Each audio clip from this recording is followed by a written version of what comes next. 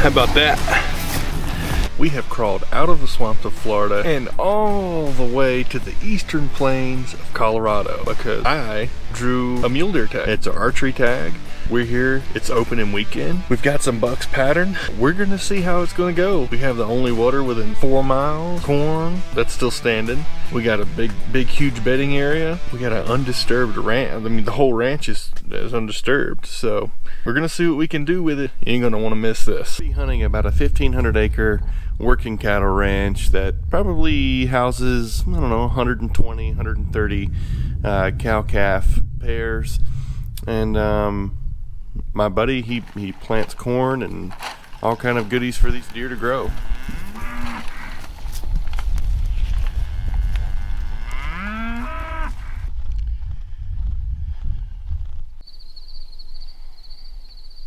So right off the bat, we had this old matriarch doe and her yearling come into the water tank, and I just thought it was incredible how these deer came from literally miles away to drink from this water tank. It's just incredible that the definition of water is life just came to true right before my eyes.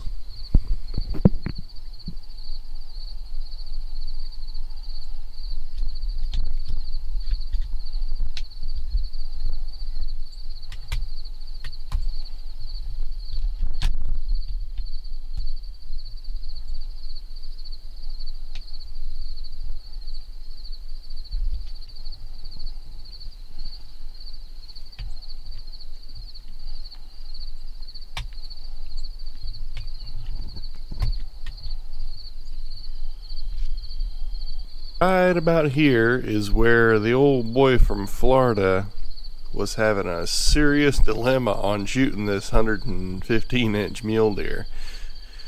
It was the biggest mule deer I had ever saw with a tag in my pocket, and he just came out, and as you see here, he stood here perfectly for about 20 minutes, just drinking water and hanging out, perfectly broadside.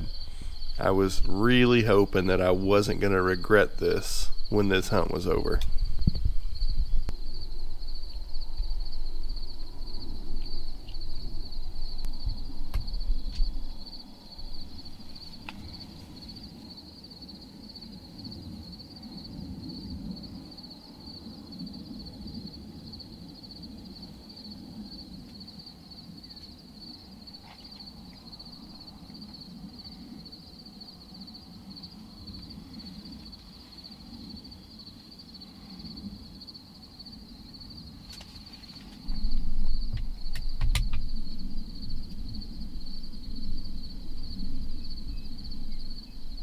Well guys, as you can see, that buck, it's right there borderline for me. Personally, I'm trying to shoot a Pope and Young mule deer as my first archery buck. He was a great deer. Gosh, he was in here feeding for 10 minutes. A beautiful buck, beautiful evening. I ended up seeing actually the buck that we're hunting about 600, 700 yards away. Got up out of his bed, walked about 100 yards, bedded back down, and then it got dark.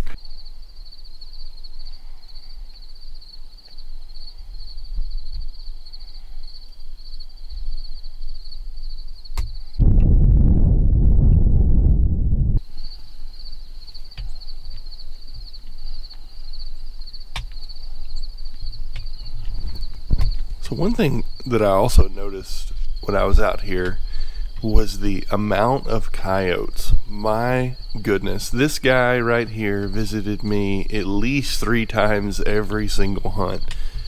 And there were multiple other coyotes that would come into the water tank, but I guess the saying is true again. Water is life, coyotes are life, and it's just part of the cycle. It's early season here in Colorado. We are on the eastern plains, so we're hunting the eastern plains region, the mule deer. I was only gonna come out and hunt during the rut. My buddy Chris, whenever he was down gator hunting a couple weeks ago, he said, I'm telling you man, he said, if you can make it out during that early season, we can get a buck patterned. And as it turns out, we have about 4 different shooters coming in here. Big, mature mule deer that have been daylighting for, you know, pretty much every afternoon since probably September 25th. And right now it's October 2nd. So what we're doing is we just you know, this terrain, there's no trees. There's like 12 trees on this whole ranch, and he planted them himself. So they're like right around his house. There's 0 trees. So pretty much we're doing, and there's big planted corn up to the north. There's a huge CRP field to the northwest, and these big mule deer just bed up in those hills, and right at dark they start standing up and they come down this draw. And my man has a 20-foot diameter water tank here, and I guess it's the only water within like 4 miles, because this place is dry. I'm talking dry as Florida State Seminoles championship case for the last 5 years. There is nothing in it as far as water goes. So pretty much, I mean, we're just hunting over a water tank. I mean, just being completely honest with you, this is we're hunting on private land, hunting over a water tank out of a blind.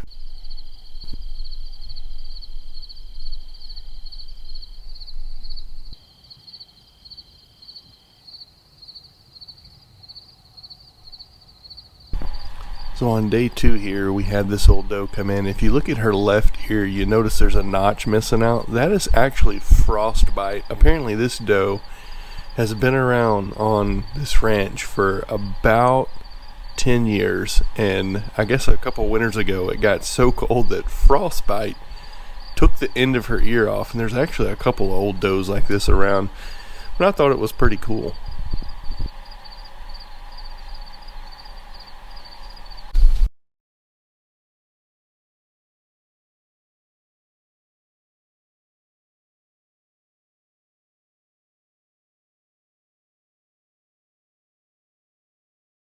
And this is actually day 3. This is the day before I'm gonna go actually 4 hours southwest of here for my goat, where my goat and bull tag are. We got one more afternoon here. If it don't happen, it has been a phenomenal 3 days. Got to meet some great people. Like I said, we have one more evening here. We're gonna see if we can't get it done. These bucks haven't been to this water, and the big shooter bucks haven't been in 2 days. Over the last 3 weeks, they haven't went 3 days without one of them coming to water. We're following a pattern right now.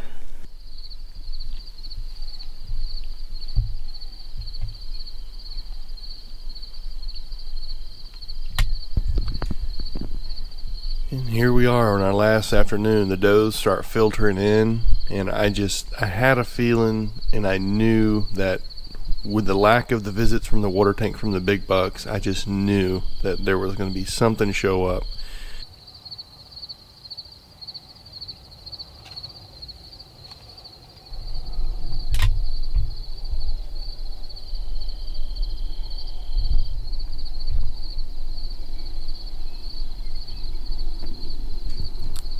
And as fate would have it, on day 3 of this early season hunt, one of the target bucks shows up.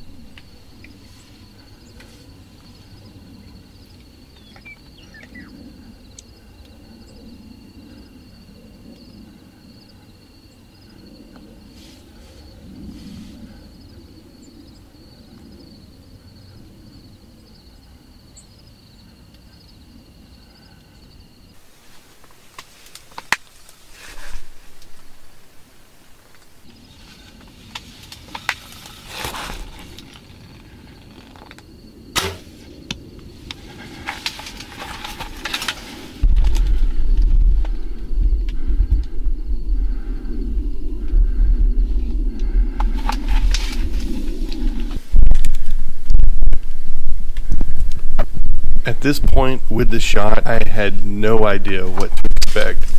As you can see, I'm super nervous trying to see where this deer went down, trying to get him on camera.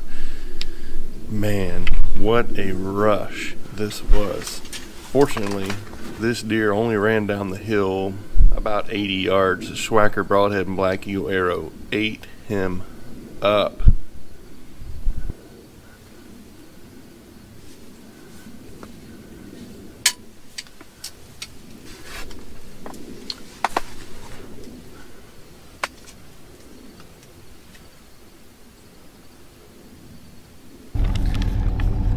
Eastern Colorado mule deer tag punched. There he is. How about that? It's my first mule deer buck with one of my new good buddies, Chris, here in Eastern Colorado. He came down on a gator hunt about 3 weeks ago. He contacted me, gosh, back in January, about trading a gator hunt for a deer hunt. I said, sure, I've never killed a mule deer. So he came down on a gator hunt, got him a 10-foot gator. I was gonna come hunting during the rut, and before he came gator hunting, he said, I got some deer pattern that you may want to come hunt early October. I said, okay, I think we can do it. I got it okayed with the wife, and showed up 3 days early for my elk hunt. And on the last evening, put an arrow through this big guy. All right, guys, well, a little different from last night. We got this beautiful sunrise in Eastern Colorado, and look at this buck. Certainly my biggest mule deer that I've ever killed, because it's my first mule deer that I've ever killed. But we hunted hard for 3 days in the opening weekend, and on the last 10 minutes of shooting light on the third day, we put an arrow in this guy here, and I absolutely could not have been happier. Look at that, just character, mass, big bodied deer. So thank you guys for watching this video to the end.